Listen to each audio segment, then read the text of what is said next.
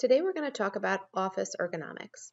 Since the start of the pandemic, many of our patients have been working from home in less than ideal office setups.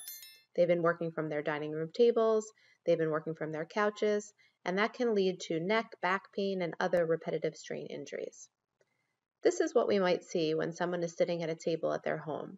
There's no adjustment in the seat, there's no desktop with a separate keyboard or mouse, and we have a forward head, shoulder-rounded posture, unsupported wrists, and poor angles of the hips and the knees.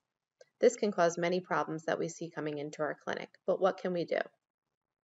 Oftentimes, there are simple solutions. Placing something under the feet can realign the angle of the hips and knees to be more appropriate, around 90 degrees. Placing a rolled up towel underneath the wrists can create a more neutral environment when an external keyboard is unavailable. Even better, getting an external keyboard and mouse can address this flexed posture of the wrist that can cause things like carpal tunnel. So in this case, you can elevate the laptop slightly for better viewing and neck posture, and the external keyboard and mouse can prevent that flexed wrist posture. Another cool trick to address that forward flexed posture is to provide some feedback behind the patient's scapula. Have them reach toward that object with retraction many times throughout the day to work on their posture. Additionally, there need to be frequent rest breaks scheduled throughout the workday to prevent stiffness and pain.